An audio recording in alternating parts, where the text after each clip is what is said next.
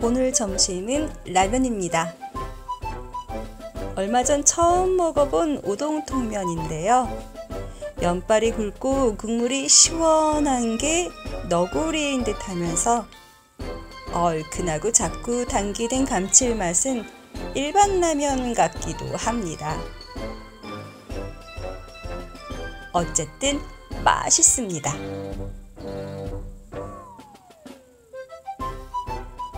라면 국물 맛볼 때는 절대 한 번으로는 끝낼 수 없죠.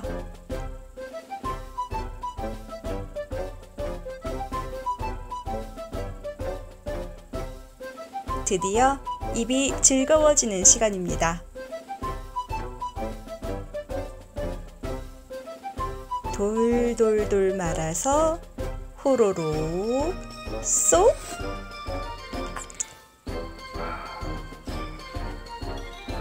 뜨거울 걸 알면서도 첫 한 입 잔뜩 넣었다가 반은 다시 뱉어내는 거, 저만 하는 거 아니죠?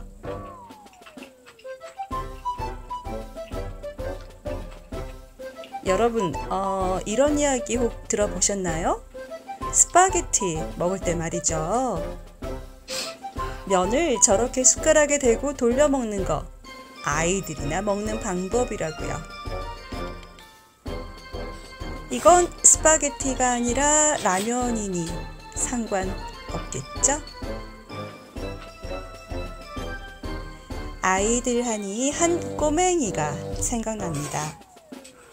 한 15년쯤 전인가? 당시 가르치던 7세 여자아이였는데요. 저를 쿡쿡 찌르며 자꾸 장난을 걸어오길래 저도 장난삼아 계속 그러면 우리 엄마한테 일러주겠다고 했더니 글쎄 까르르 웃으면서 그러는 거 있죠. 에이, 엄마 없으면서.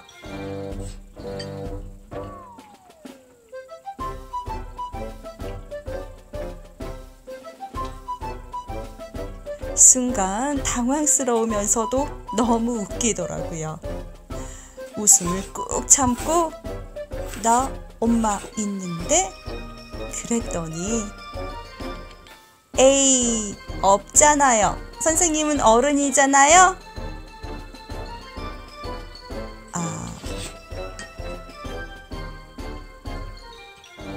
속으로 생각했습니다.